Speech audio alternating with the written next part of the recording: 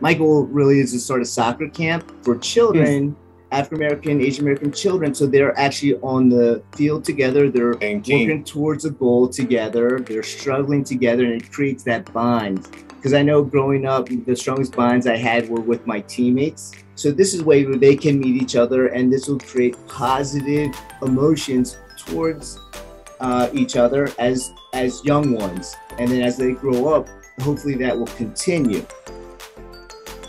Welcome to The Race to Social Justice, a podcast that explores the myriad racial and social challenges facing the modern world, with your hosts, Kiva White and John Kepner. Thank you for being part of the courageous conversation, because when it comes to combating social injustices in America, it is not about being confrontational. It is about being conversational. Good afternoon, John. Hey, Kiva, how you doing? I'm doing well, sir. Good to see you again. Well, welcome everyone to our Race to Social Justice podcast series. As you can see, and as always, I always proclaim, I'm Kiva White. I am the Black guy. And I'm John Kepner. I'm the white guy.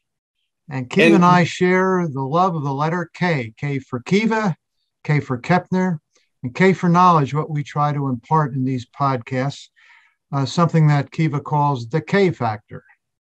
Yes, sir. And, you know, the goal of these podcasts are really to promote racial and social equity and justice through honest and even oftentimes difficult dialogue and what we call courageous conversations. You know, John and I have found over the years that our discussions with each other have deepened our respective understandings of racism in this country, our personal responsibilities that we have to combat that. And that has led us to invite guests to share their honest experiences and learnings. We hope that these conversations will help our listeners as well as our viewers and even our guests along their journeys to deal with racial injustice in this country. So thank you all for joining us again. So John, who is our guest today? Well, I'm pleased to introduce our guest, Jimmy Chong. Jimmy and I, it was kind of interesting how we met. I'm on a board, chair of a governance committee of a board, and I was having breakfast with one of our board members. I try to encourage all board members to network and give access. And, you know, all these nonprofit boards, are interested in having a diverse perspective. And I was mentioning this to my fellow board member, who happened to be a Black guy. And he said, you got to meet Jimmy Chong. I'm going to see him this afternoon. I'm going to tell him about it. He was at some public function. He said, he is really networked into the Asian community, and I'd like you to meet him. So we had lunch. This was 3 or 4 years ago, right, Jimmy? Wow. And it was one of the most interesting lunches that I've had. He told me his story, which I hope he'll tell today. And then I introduced him to you, Kiva. And so yes, we've had this, and then the pandemic hit. So this is our first time back together. And why did we pick April Fool's Day? We're not going to go there. Today. We're recording this on April 1st. But that's the background. Jimmy is a really busy guy. He is an attorney. He's going to tell you about his practice and that sort of thing. But he's really networked into his community. And it's a really interesting community. So welcome, Jimmy Chong. Yes, thank you for joining us. Well, thank you, gentlemen, for having me. Well, good. So let's dive right in. Jimmy, I mentioned, our discussion, and you told me the story of your parents, your family, and how you grew up and what it was like. So let me let's just start there. Okay, great. As a youngster. Well, before we jump into that, I just want to thank you guys for clarifying, who was the Black guy and who was the white guy in this group, because I was a little confused. So it was hard. It was hard to tell. It was hard to make that distinguishing fact. Right. But so John, I'm not gonna lie. Our meeting was so long ago. I can't quite recall the stories or the story I told you when we met about my childhood. It's really not a exciting childhood. It's actually a very common childhood for Korean Americans. I was born and raised in Wilmington, Delaware. And my parents had immigrated over here from South Korea. My father came in 1972 first and made some money and was able to send back for my mother to come over here. And they were actually on the West Coast first, and eventually made it over to Delaware. Through I would say probably about 5 years. And I am the youngest of three boys. Wow. And so when I say it's a very typical Korean American story, is because my parents are not educated. They moved here and could not speak English, and they came here with really no money. As I told you, my father came first before he could afford to fly my mother over here. So because of the reasons with the language hurdles, with no education, there's really not much work that my parents could find in America. In saying that, though, the opportunities here were far greater than they were for my parents in Korea. But so they eventually opened their own store, and it was a dry cleaners. And, so there's so many Korean American guys out there, girls out there in my generation that know, that's kind of was the Korean niche in America. And, they would work, open 6 days a week, work 7 days a week. We never went on vacation. I literally, growing up, never went on vacation because they owned the store, they operated it. There's, if they weren't there, no one was there. But it was a great childhood. I'm not gonna lie. I was given opportunities that my parents never had. They grew up in a war-torn country, and I grew up in America, which is the greatest country in the world. So I have absolutely no complaints. Wow. So thank you for sharing that. There's a couple of common themes that we've been finding in doing these podcasts. And, we always like to go into the childhood. And one of the things that we're finding is that many of our guests, success in all different arenas, and we're going to talk about your career in a second. But one of the common themes is that they all started from humble beginnings. And so I so appreciate you sharing that, about your upbringing, your parental, your parents' background coming here with those humble beginnings. And here you are, a successful attorney. And so I wanted to ask you a little bit about that. Like, what led you into law? What kind of law do you practice? And just tell us about your journey along that process, because I think, starting from humble beginnings with your parents coming to where you are now, is just, I want to hear more about that.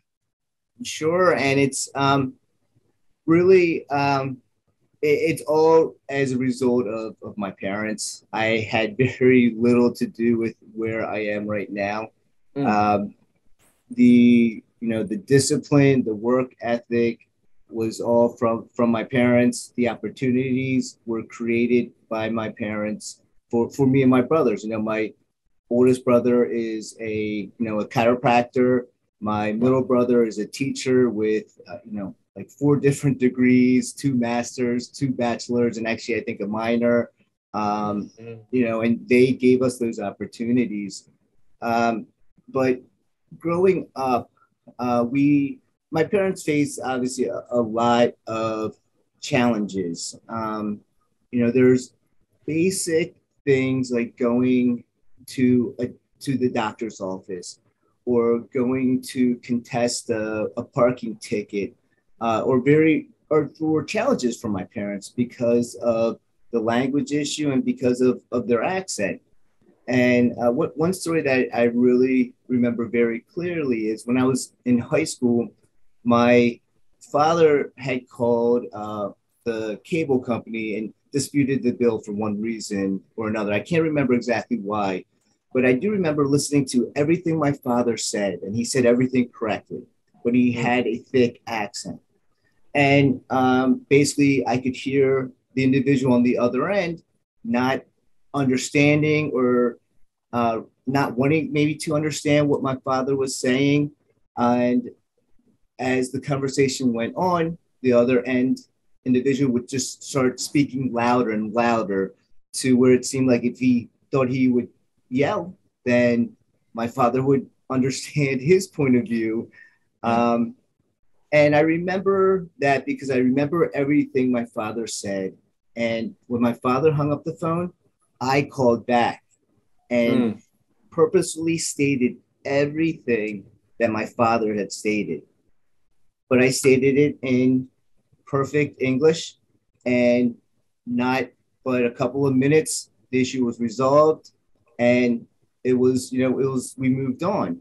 But that is one of the things that really stuck out to me, is that even if people who come here speak with, within a accent, even if they say the same things that I would say, it's not, for some reason, it does not accomplish the same. We don't get to the same point, not to the same end game. Right. So I say that because I know that growing up, my parents always told my brothers and myself that we should find a career or a job that helped others and really helped people like my parents, immigrants, help them when they're in certain situations like my father was dealing with this cable bill, but obviously on a bigger scale. Sure. And I think that's what led me to be a lawyer, my brother to be a teacher, and my other brother to be a chiropractor, all service industries to help. But in saying that, I didn't know I wanted to be a lawyer really for the majority until I actually took the LSATs. I went to school. I had a business and econ double major. I had worked at a bank for a year. I did not like it, and I'd never been to Korea in my life at that point in time. And I thought I should go there before I lose the opportunity. I'm still young. I have nothing to tie me down. So I actually went out there for a year, and I taught. Wow. Yeah, I taught English in Korea and Japan, and I watched the 2002 World Cup over there. I'm a huge soccer fan. It was the best time in my life. But when I came back, I didn't have a job, and I was living with a couple friends, and my roommate's best friend's mom was a managing attorney at a law firm, and she needed someone to come in and do, shred paper, make coffee, do runs, pick up experts at the at the airport, really the bottom level of a law firm.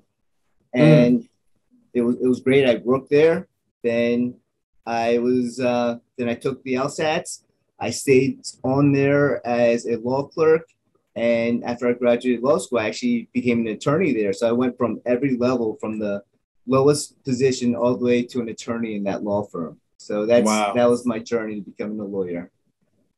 Wow. Wait, so those humble beginnings that your parents, seems like that spirit of humility fell upon you. And I can honestly say, when I first spoke to you, this was years back, I sensed that you were a genuine, authentic, humble individual that wanted to see good for all people, regardless of their social identity. So I really thank you so much for sharing that story, because it really accents, that humility piece that is resonated in your story with your parents.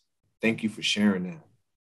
So when I was a young lawyer, just starting out in my Philadelphia law firm, our librarian was from South Korea, first generation woman. And she fell in love with a PhD physics candidate at Penn, who was Japanese. And their common language was English. So when you were talking about language, that was one thought I had. And it was interesting because I was told at the time the Japanese and the Koreans were not necessarily culturally a good fit, but they made it work.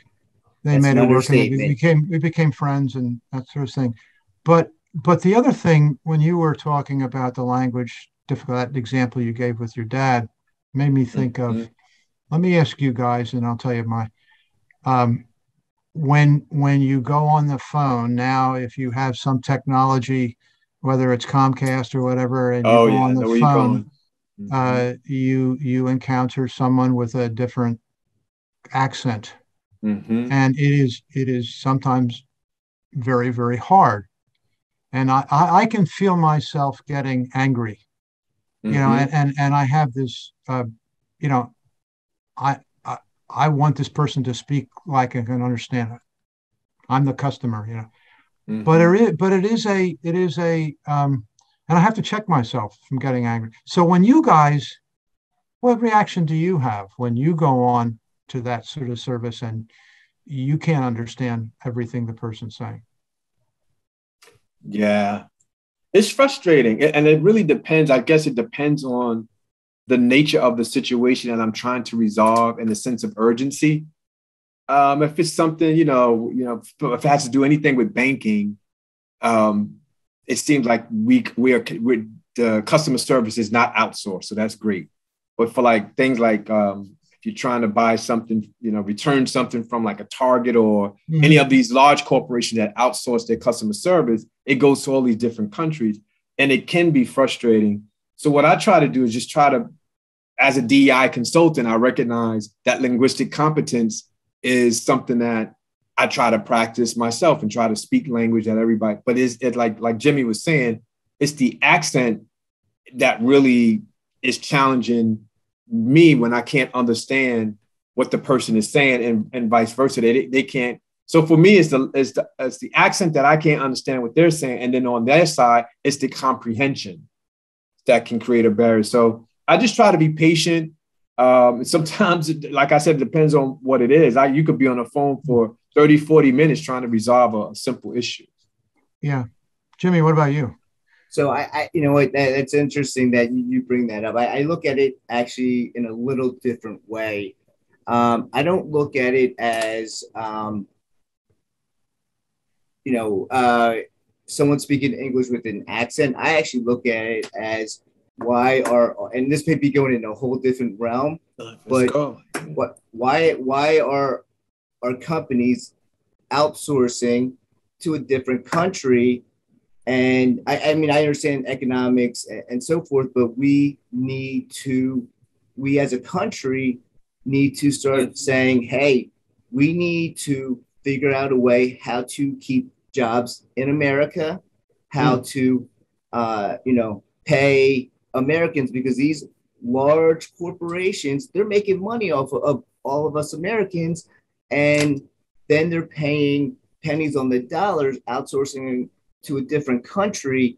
And one, the money in America is going to a different country, and then although it's minimal, and two is the wealth is being kept in this one small group, while the middle class and the low class in America are not, the opportunities aren't there for them. So that's the concern I get when I see that and I hear that. Yeah. That's where I get upset more than the accent. Yeah, I think of that too.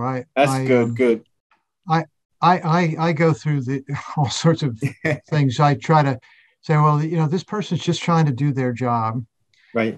I'm sure they know everything they need to know. It's really just a communication issue. So I will try to politely ask them to repeat what they're saying so I can understand it. I sometimes blame myself because my hearing is going, I'm not hearing well, and that sort of thing.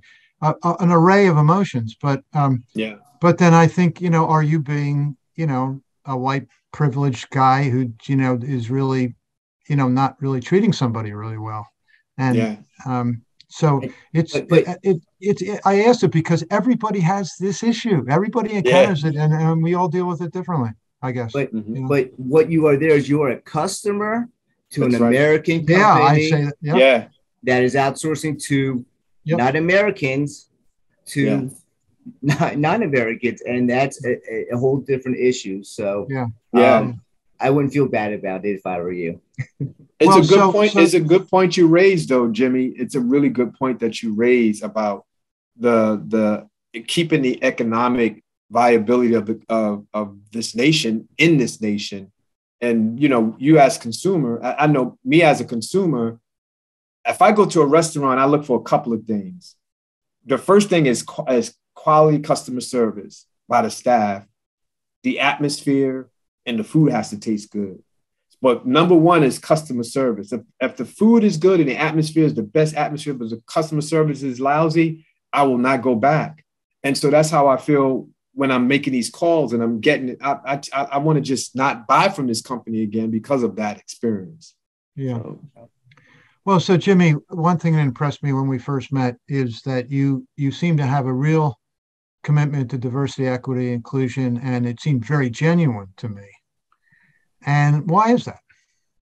I mean, I guess the easy answer is because I'm Asian, so I'm a minority, and growing up in Delaware, it was a huge minority. There were a lot of African Americans, a lot of white Americans, a lot of Hispanic Americans, but very, very few Asian Americans where I grew up. And so I went to a pretty large public school in elementary school, and there really were no. It was me, my brother, and there was a rumor of a Japanese girl that I never saw the whole time I was there. And daily I'm called a chink. Jimmy Chong, and I don't care was saying to me every day. It's a Jimmy Crackcorn. And it was, to a point where I was getting in fights definitely weekly, almost daily. And I would go home and I would be, beat up because I would get in fourth grade, I'd get in fights. It would be, not just one person, it would be me against a couple of kids. And it got to a point where my parents were very concerned, and they actually had to, to pull me out of school. And I, stopped going just because it was just, I got in fights every day. And the thing I remember then is if someone called me a chink, someone said, you don't belong in this country, or Chinese, Japanese, dirty knees, it was okay. I was told by teachers, superiors, say, they're only joking. Don't be too sensitive. Just learn to laugh at yourself. However, if I had said anything, a racial comment in the other direction, I got in trouble. And that bothered me because it was okay to call nation a chink back then, and it was nothing. But if I said something else to a Hispanic, to an African American, I got in trouble. I just felt like we Asian Americans were treated differently, at least at the school I went to. So as an adult professional lawyer, do you experience similar things? I mean, you're not getting into fights, right? But do you is it more subtle? Is it still there? So very early on in my career, it was, a different time than it is now, where I got a lot of like, wow, you speak really good English. And where are you from? I'm from Delaware. No, where were you born? Oh, Wilmington. No, where are you really from? And it's not, I'm not from America in the eyes of Americans. And that, that's still, people will still have those comments, or, where are you really from? I have, some that as an adult, there have been fights because, it's, get called a chink, while you're out with friends, and have a couple of drinks. Sometimes emotions kind of go, and that's the first thing that anyone says. If they're upset with me, they want to, make me upset. I get a lot of squinty eyes. It still happens, at this age. When I grew up playing soccer my whole life, and you get very competitive. I don't think there are very few times where I was not called, a name during a game. It's, it happens so much. You just kind of, you just get used to it. Jimmy, is it always come from white people, or does it come from other races too? Other races. Mm-hmm. It comes from everyone. It's not. Okay. Yeah. Yeah. Wow. I hear a lot of microaggressions in your testimony there. Like you're enduring, these microaggressions. And someone, just hearing you say that someone said it's not a big deal. And so we teach about microaggressions, and the big myth about just the term itself, micro, means that, it can insinuate exactly what you just said, Jimmy, that it's not a big deal, but it is a big deal. It's a small, subtle slight that creates massive emotional and psychological and that oftentimes physical harm to people. And just hearing you share your story as a young person, here you are an adult, I can still hear and see, a little bit of, the potential traumatic impact that could have had on you by experiencing all that on a constant basis. And I just, man, it's just, we got so far to go in our society around to deal with these things. And I appreciate your courage of sharing that. And your level of commitment, I can tell, from anytime we have personal experiences with these things, we're committed to, getting this. And that's why we call it the race. It is the race. We're pushing towards this finish line to try to create some type of a society where there's equality, equity for all people, regardless of their social identities. And so I wanted to check in with you on how have you translated your commitment to your work with DEI into action, either on the personal level or professional in your professional life, to assure that other people may not have to experience or endure what you have experienced around these issues? So what I try to do is I try to get involved, at the grassroots level. I try to, I don't want to say educate, but I try to let other people know of different experiences. I need to learn of other experiences. But the one of the biggest things I like to do is work with younger, the youth. It could be anywhere from, children in elementary school or up to college students, law students, young professionals. I've been involved with the Montgomery Bar Association's DEI committee as a chair or a vice chair. Maybe 4 years. This is the first year where I'm not involved at that high level. It really is a lot emotionally draining. I am part of Congresswoman Dean's Racial Advisory Committee, and I am on maybe 4 nonprofit boards where there's a component of DEI that is what drew me to it.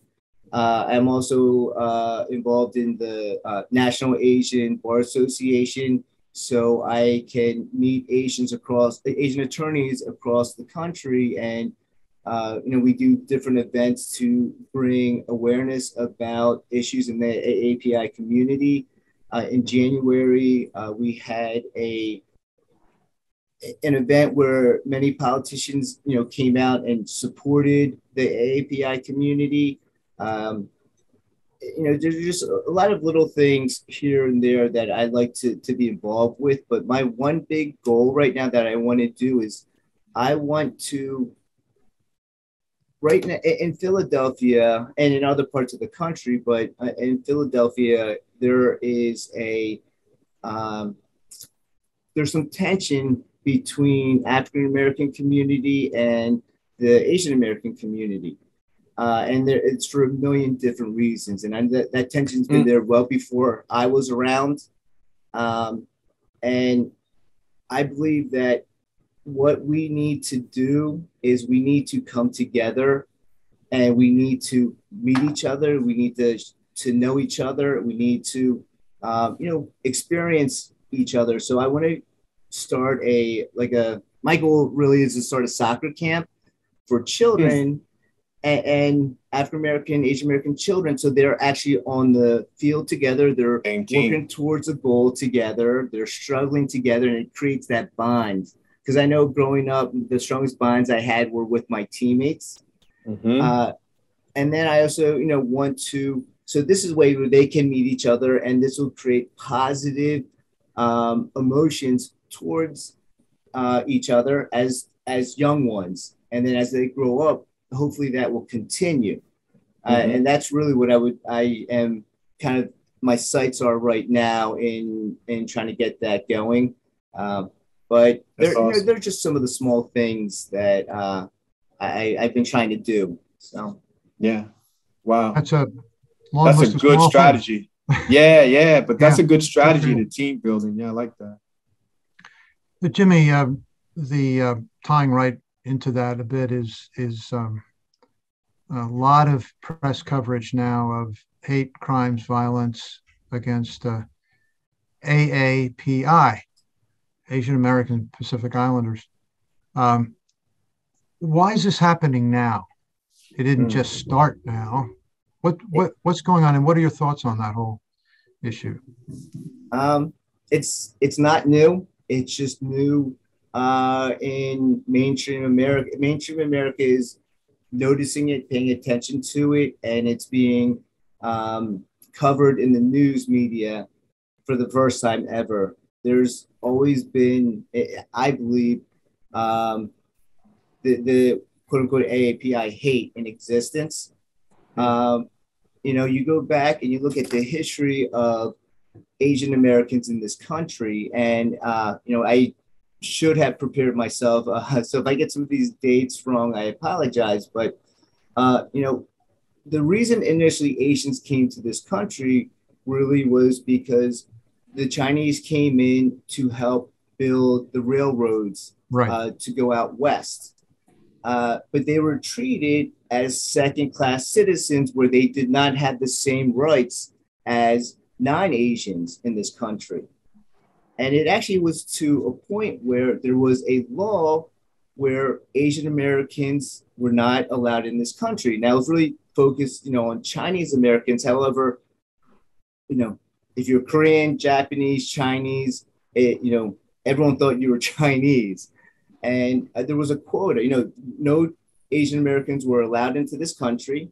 Then there was a quota where they opened it up to, I think, like 100, Chinese Americans that were allowed in America. It's the only law that specifically stated a race could not, nationality could not come into America. And if you look at, go through the history, then World War, World War II, and the Japanese, internment camps, basically prison, and our own American citizens who had lived here for generations that never were ever lived in Japan were essentially thrown into prison, into jail for being Asian. So that's kind of the attitude that the mainstream Americans have. I still think they continue to have towards Asians. Now, in the 80s, there was, and I really should have done my homework.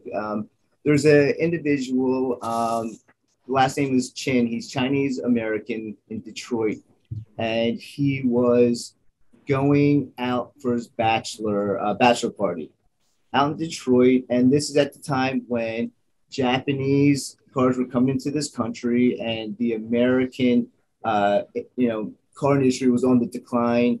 People were losing their jobs. People were being laid off. And while he was at a bar, as a Chinese American, two guys said, "Hey, I lost my job. He's laid off because people like you." And they confused Chinese and Japanese Americans, and they got in a fight. It ended, and when the Chinese American guy left the bar, these guys followed him with a bat and beat him to death. And this was on his bachelor party. The two guys who beat him to death got no jail time, only probation. And that was a clear signal to Asian Americans that we were definitely not considered on the same level as other Americans. And this wasn't that long ago. Wow. And, if someone had beaten a dog to death, would have gotten more time, a higher punishment than these two guys. Wow. So that is really, I believe, some of the issues or some of the just attitudes towards Asian Americans in this country. I mean, it's not everyone, don't get me wrong. It's not all the time. And actually, Kiva, I had a discussion with a Jewish American about this last night, where there is, race is such a tough thing. And then, any racism, no matter what level, is terrible.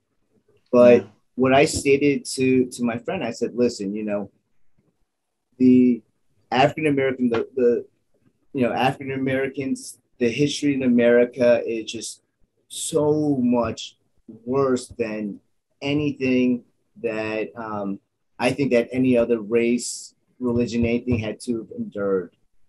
And she said, look, nothing's worse than the other. It's all bad. And I disagreed with her because this is, went from slavery to, to basically, I guess right now to systemic racism. And you're talking just generation after generation after generation after generation. And, I just think it's different in that some of the things I'm saying are to Asian Americans, it's not right, but I really cannot say I have experienced anything to what an African American has experienced in this country. And what, as an African American, what do you feel, or how do you feel when you hear about racism, against Asian Americans or, Hispanic Americans compared to African Americans? What's your thought on that? Yeah, I agree with you. The person that you was talking about, the Jewish American person, that racism is not good for anybody. I just think the history of racism in this country, in America, yes, African Americans have endured more hardship. 400 years of slavery, that's a long time. However, the laws, the immigration laws, the Naturalization Act, citizenship laws that was passed way back in, the 1700s, they were just meant to marginalize all people except anybody that was not of whiter skin. So I think even from back then, the system that was put in place was to marginalize all of us. That was not of the dominant culture at the time, which was that of a white person. And even the laws was stated that only certain privileges could be afforded to those who were quote unquote white people. The Naturalization Act, I believe it was 1652, really kind of separated the races, the Native Americans, the African Americans, the mulattoes, all of those things to just allow for the advantages and the privileges of society to be afforded to only one class or population or of individuals. So I think racism is a construct. It's what I call a man-made ideal made to appear real, right? And so race is just race. We all have different race. You're, Korean, I'm African-American, John's white. However, the moment you put the ism behind race, ism, the ISM, individual, institutional, or systemic structural marginalization, that's when you get problems in this country. Because, without attaching the ism to any of our social identities, it's just we're just different. We're just a diverse nation. But the moment you add the ism, and that's what some of those laws were, they were strategically put in place to marginalize people, and there was a reason for that. Because if you were non-white and all the laws applied to someone who was white, that means if you were white, you had access to the land, you had access to vote, you had access to licenses, you had access to own a home, and everybody else didn't. And so it wasn't until 1952, and I'll check my math, that these laws were turned around, that race was not used as a quota qualifier for citizenship. It was overturned. And so think about that. For 162 years, only anybody that was not white, we were not afforded those privileges. So of course you have economic, social status advantages. But to answer your original question, I think in general, African Americans have endured more because the race component is really based on skin. And so, like for me, I'm really, really dark. I'm Black African American. And so I've went through, discrimination, racial profiling, living in New York, going to school all the way upstate. So I just think slavery and that whole institution and how it's been socialized into the fabric of American culture is why, I agree with you that the intensity of racism that the African Americans endured is more. It's a great word, intensity. It's no great descriptor. Yeah. I just think we all experience, you experience it, but it may not be at the level, but I agree. Racism is racism. It doesn't matter which level. John, the reason I asked you about why is it becoming more evident is because I have a perspective of that wasn't previously the case. The last several years is that we're hearing more about all different types of racism. Mm-hmm. The violence against Asian American Pacific Islanders was not something I ever really thought about until recently, to be frank with you. And it's because my awareness has been built by what's in the news. Mm-hmm. My awareness has been built because now there are movies produced by Asian Americans with Asian American actors that I go see. So there are all sorts of different things happening in our society that are raising awareness, and I think that's a step in the right direction. But the other thing I think about is, the long course of history, maybe it's because I'm older than you guys, but, our nation is going to be, being white is going to be a minority in our nation sooner than most people realize. The projections are that way. It'll probably happen sooner. And I think there are more families with more different colors in them than I've seen, including my own family and including our best friends' families. And so familiarity, family integration, is going to help. It's still going to take, I'm not demeaning the problem at all. Yeah. Because this is, not necessarily what I'm saying happening across the entire country, but it gives me some hope, is what I'm saying. Those issues. Along these lines, so I know we're a little short on time. Another term, language is so important here.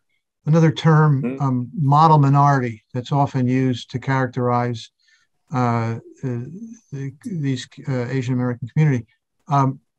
Could you talk a little bit about that? Beginning to hear that more and more. What kind of label is that? Is that a good label, a bad label? What does a label mean to you? So it's a great question. So Asians are, we have been labeled as the model minority, and that, essentially saying that it gives, everyone thinks Asians are all very intelligent, all very successful, and I guess, wealth to a certain extent. And, they don't, us Asians, we don't go through any really, there's no tough times. I guess that is sometimes what people feel. I know that, I've been told, you're Asian, you're smart, or, that's kind of what was a given. And, that's a good thing. Why is that so upsetting? And it's, one is, you never want to be boxed and labeled, so they're saying we're smart, but we're not athletic. We don't know how to lead people. We are timid, and we're not able to stand up for ourselves. So, that's kind of goes into that model minority. And also the fact of the matter is there is a huge population of Asian Americans that live under the poverty line. They are not, they don't do well in school. They're not going to Ivy Leagues, and they're disregarded. And they're not a small percentage. It's actually a fairly large percentage.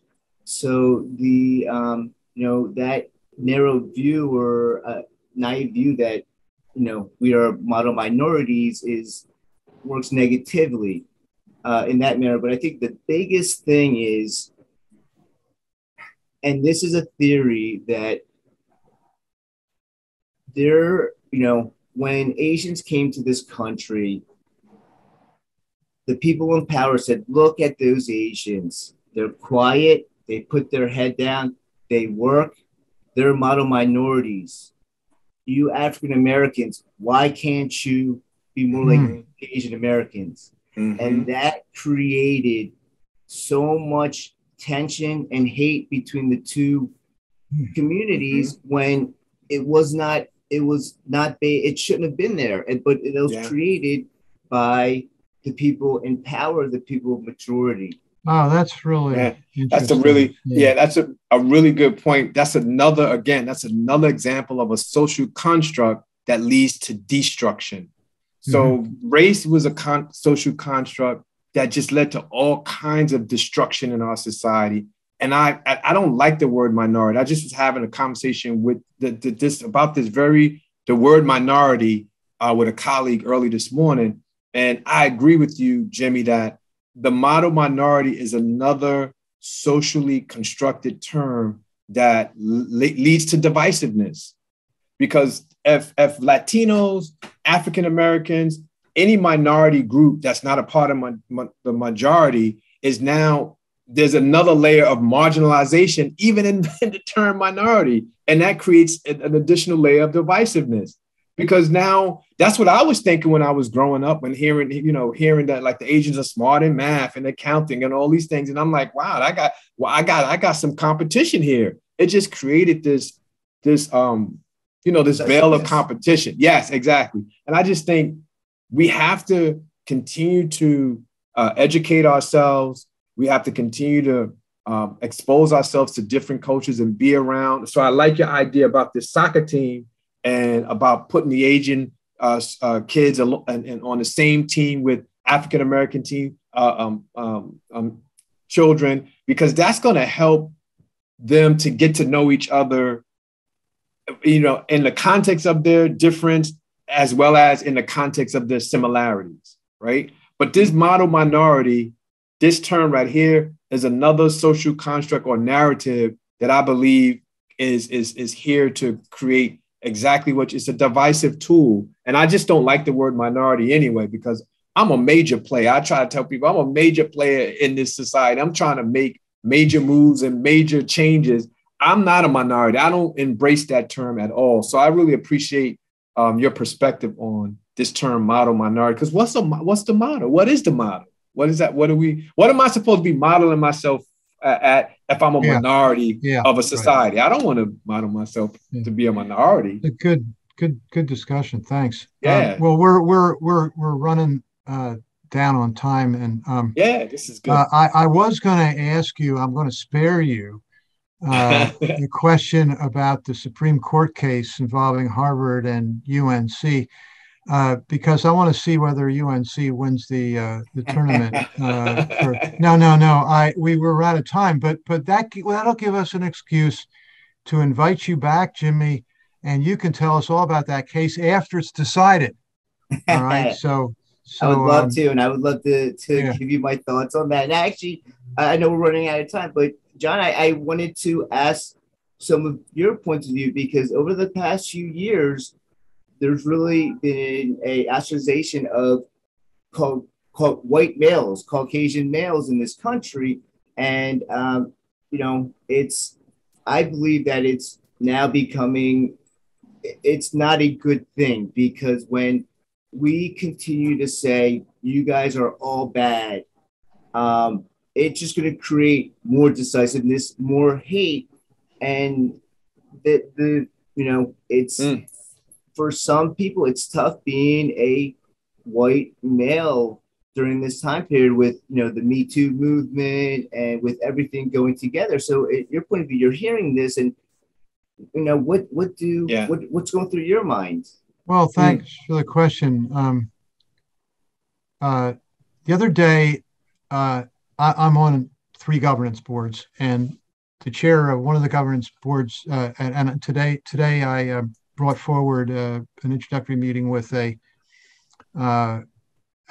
lawyer, a white lawyer at a firm downtown, who I knew, who I thought would be a really great candidate. And when I was having dialogue with our governance chair by email, he said, "Well, it sounds like a great candidate, but doesn't qualify on the diversity candidate."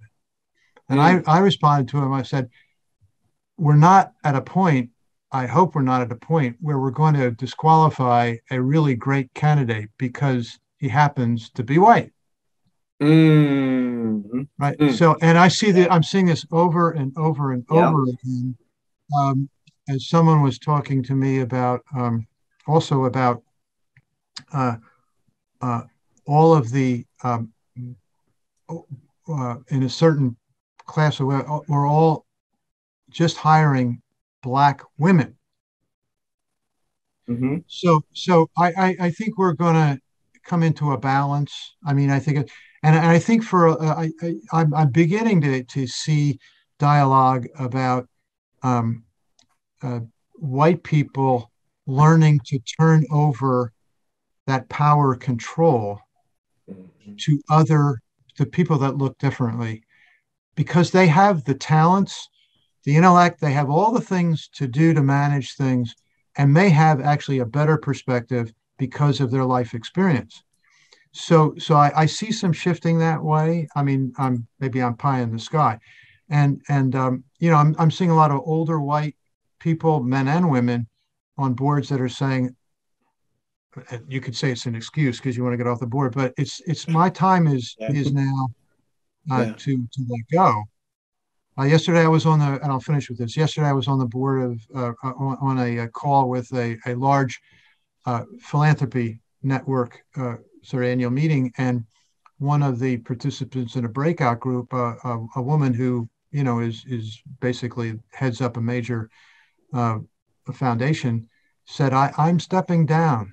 And this was the reason she's stepping down. And so I'm seeing some shifting that way. But there are other parts of society where I'm seeing, white men are angry. They're scared. They're being displaced. And, so I'm not necessarily, my experience is not necessarily the only experience. Well, I'm glad you talked about, John, the piece about the effort for organizations to over diversify.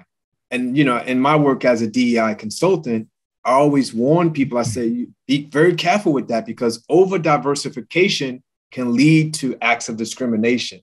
And you have to be very careful. If you're trying to right side and bring in, it's got to be a balance, and it's got to be, checks and balances around these things. It just can't be, we need to diversify because we got an all white, B-suite staff. So you have to be very careful about that. I look at it as the person fill all the usual requirements that you want on a board member or as a CEO or whatever, but is their life experience as a person of color is that an asset? Yeah. To the organization? And in many cases, it really is an asset. And then the white people got to get over that there aren't enough candidates for these positions. Qualify. Well, not candidates. Totally not candidates. You got to add the word. There's not enough qualified candidates. Right. Well, then that's a bad word. Yeah. Because the implicit in that is, there aren't. The pool isn't of qualified candidates. That's correct. That's racist. Correct. That's a racist. Yeah. Well, Jimmy, thanks so much. This was awesome, guys. I can't believe how quickly this hour went by. Yes.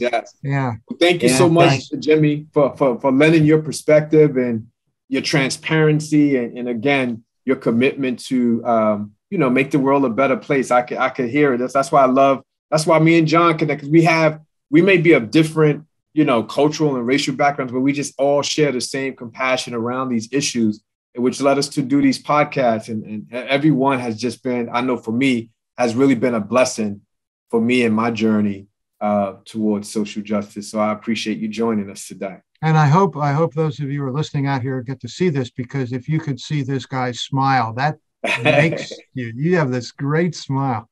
Awesome. Well, thank you, everybody. Thank you all so much. Jimmy, you want to say anything before we close out? I just say thank you. It's been an honor, truly an honor to be on here. And I want to thank you two gentlemen for what you are doing and how you're really furthering the discussion and really moving into a positive direction. So thank you. What you're doing it's great. And I know you guys have been in this space for years and years and years now. And it's really amazing to see what you guys are doing and having this podcast. So thank you. Awesome. Thank you. All right. Okay. Thank you very much. Awesome. So with that, thank you all out there for listening, for all our viewers on our YouTube channel. We really appreciate it. Make sure that you subscribe if you haven't done so already, and join us the next time as we continue this race to social justice, because we're running for the race. And I truly believe that one day we'll get to the finish line. Thank you so much for joining us.